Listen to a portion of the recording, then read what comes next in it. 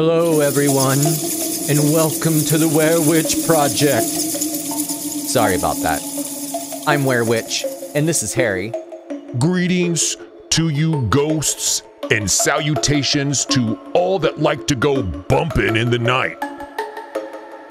That's right, Harry. Today's video is going to be as quick as possible, showing you the Haunted Knights Castle Pack for V Rising. There are 5 DLCs that we're going to be covering in this mini-series. Let's get to the video now.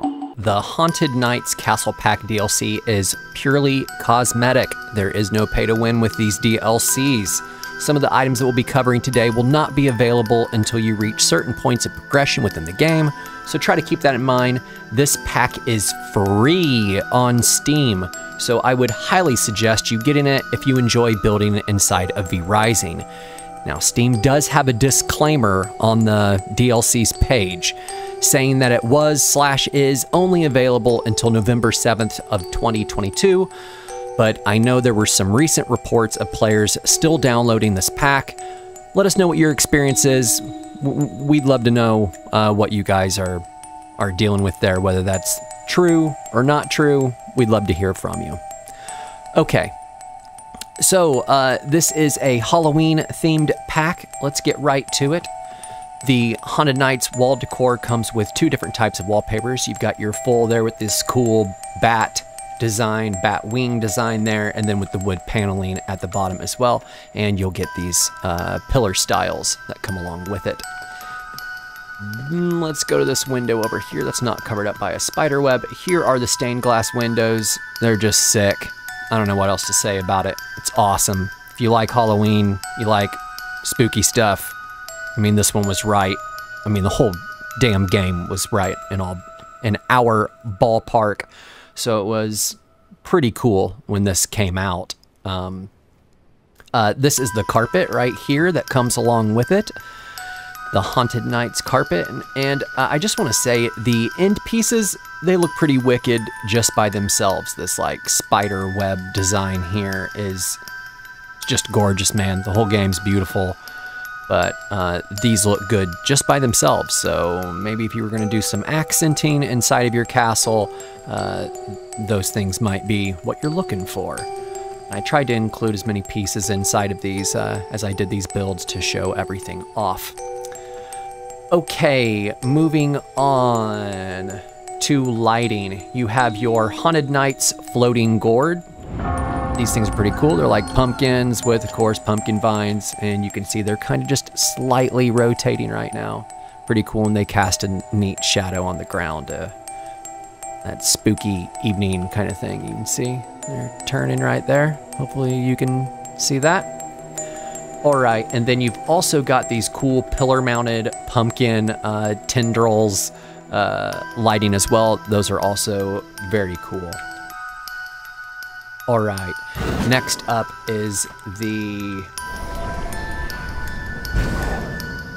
mirror over here. This is the Haunted Knights standing mirror. Functions just like any other mirror, except you can see it's got the pumpkin vines coming down off at the side.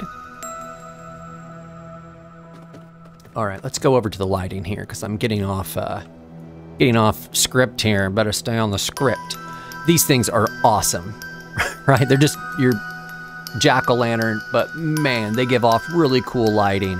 I don't believe you can change the color on these. I'm pretty sure you can't. You know how like your other lighting and stuff, and same thing goes for the gourds and the floating gourds. Those, I don't believe you can change the color of those, so it's gonna be this orange default color, but these are just wicked. Look at the detail they put into these. Sorry, my tail's gonna catch on fire. This one's not very happy, and you can see there's a little small with a little bat carved into it, little mini pumpkins off to the side there. And then you've got your skulls, of course, with some candles on top of them as well. That is the skull candles, laughing pumpkin, grinning pumpkin, and wailing pumpkin. Okay, let's look at the cursed caskets. This thing is so very cool. It's got like that inner glow popping off and the chains along the side and the bone arms coming up, and I'm not sure what this is, this little plate in front, but it doesn't matter. It's awesome. Even if you weren't going to use this and you had like a graveyard set up with all your tombstones, Man, you could throw some of these down just to make it look cool. They are bitchin'. I love those. And this is the Haunted Knight small chest. I don't know why they called it small, other than the fact it's a small stash. But there is no large stash or anything like that. It just comes with this. And it functions just like any other stash. Open it up, and you can see the top part of the pumpkin is up there with the bottom right there, which is pretty neat. All right, let me make sure that I'm not forgetting anything. Okay, yes, let's go over these webs that you can put up. These things are awesome. These are great for just adding a little bit more atmosphere inside of your castle. You've got one that goes over windows, one that goes on pillars, and a full one that can go over a wall. None of them that go over doors or anything like that. And I think these look really good too if you use them sparsely. And they do work when you have mounted pillar statues like that. And they look great, man. They just look awesome. Like, that looks so cool. Especially if you got like a part of your castle that you don't use a lot and stuff, you can put this in there. Hell, even if you do, it doesn't matter. But that is the Haunted Knights Castle Pack. Hope that helped you out. Okay, everyone, that covers this DLC for V Rising. If this video helped you decide whether or not to nab this one up, let us know in the comments. And if you want to see the other DLCs for V Rising, we'll have those in our V Rising playlist that should pop at the end of this video. If you enjoyed what you saw today, maybe slap that like button, subscribe, and feel free to share our videos with a friend.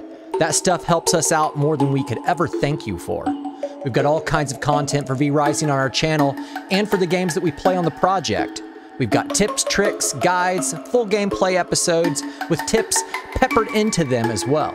Yeah, and which has wasted all kinds of time playing V Rising too. Like what, 600 some odd hours? I'd prefer not to confirm or deny that. Not as much as some other games, I'll say that. So if you have any questions, leave those in the comments as well. That's right, H. I'm happy to help our community whenever I'm available. So with that being said, see you guys later, and thanks for watching the video. I'm supposed to say that. You're off script, man. I'll say whatever I want. No, dude, there's a format that we're trying to adhere to. Adhere to a doormat? Gross.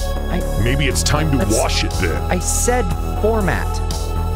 Floor mat. Format. Rorschach?